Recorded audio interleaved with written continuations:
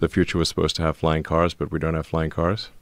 So are you actively considering making an electric flying car? Is this like a real thing? One thing I can guarantee is that this product demo will be unforgettable. So how would Tesla actually achieve a flying car?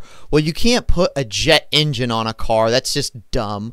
Especially an electric car. You can't put retractable wings on it. This would have to be a car that would just accelerate so fast and so quickly that it would get airborne. It would gain airborne. You know, back in the 70s, you had those cars, those stock cars that had the huge spoilers on them. That was to keep the rear of the vehicle from lifting up as the car accelerated. So maybe they're channeling the air just like those spoilers channeled it to keep the rear of the car down.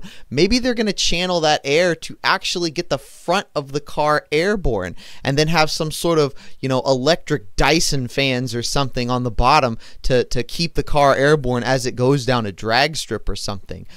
There actually are no laws in the United States on how fast a car can go and how quickly a car can accelerate. So theoretically, something like this is possible. It just wouldn't be legal on public roads. Now, of course, this is just a little prediction into the future, but eventually there will be laws in the United States on how fast a car can go and how quickly it can accelerate. Electric vehicles already accelerate much, much faster than conventional gasoline engines, because they have no transmission. You know, when your car goes,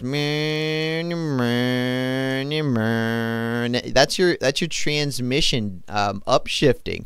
Teslas don't do that. They have some sort of computerized transmission that just instantly converts the torque of the car to the wheels. There's no need for a transmission. So electric vehicles are actually extremely quick. But eventually, just like everything else, we will probably have to make that illegal. We'll probably have to put some sort of cap on electric vehicle acceleration speed or top speed after this product unveil, because, you know, we can't ever have anything cool in America without it getting banned. You know, that's kind of the new attitude. Even though the founding fathers would have been totally against that, that's kind of the direction everything goes. As soon as something cool or awesome comes out, it's like, oh my God, we gotta ban it. We gotta make it illegal. It's unsafe. Bleh.